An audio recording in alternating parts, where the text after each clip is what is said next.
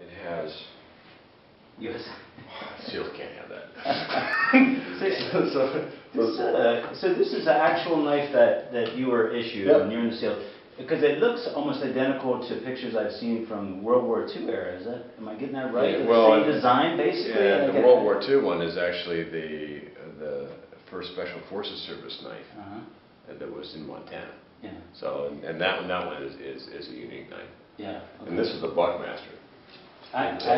I had a Buckmaster when I was a kid. There you go. I saved up money for months to buy one of those. I was tranced by it. They were very expensive. When Rambo, with those years, and then the Navy said, you guys are spending way too much money. We're gonna give you this knife. Now this is the Mark III. This knife meets most of the requirements, but it was a fairly cheap knife, and the blade broke. Right. So the SEALs went, well, let's figure out what other people are doing. And so they went with this knife. Now this is the Glock. Same company that has the Glock, right. Made in Austria. Huh. Well, about the same time, it turns out that Congress said buy American. So this was made in Austria.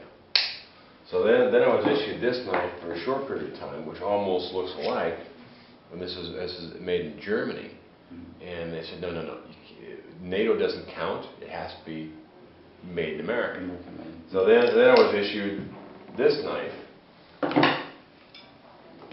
Now the blade is made in Japan, but it's assembled in the U.S. The Japanese are good knife makers. Good knife makers. So the steel was Japanese. It was assembled in the U.S. because it had to be some formula that fit. And then we had this for a little while, and then we went with this one, which was made in the U.S.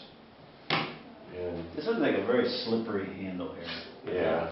Seems like and I had a different path than some SEALs. I spent most of my time at either training or SEAL Team 6, and then overseas. And a lot of these, I don't think you could replicate this with any of the SEALs unless they had the same, career path as I had. Yeah.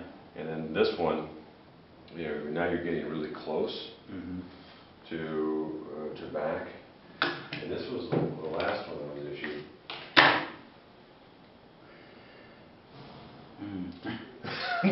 There you go. The irony. And the irony is 23 years of the career, we almost started where we ended. Yeah.